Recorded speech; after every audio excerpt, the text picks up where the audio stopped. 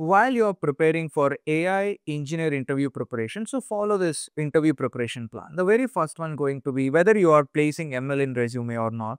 So please be good with your statistics. So understand the theory behind it, why we use it and when we use it, and understand ML life cycle. So like you need to demonstrate your project end to end. Means like you need to explain end to end project to the recruiter, starting with problem statement, data set, which columns you collected, why you collected, how you identified the best features, called feature engineering.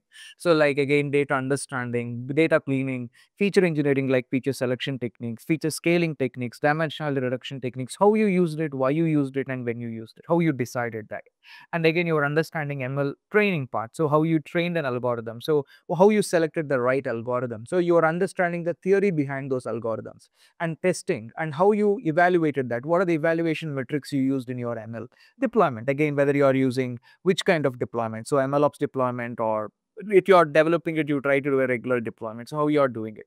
And in case if you are trying to place this projects, which is going to be if you are placing generative AI projects in your resume, you need to be good with your prompt engineering. You need to understand RAG architectures. So like you need to understand your which platform you use that. You need to understand about this model parameters like temperature, topi, billing, your understanding about vector databases, chunk strategies. So like agentic AI, fine tuning of the models, all of these concepts are very important.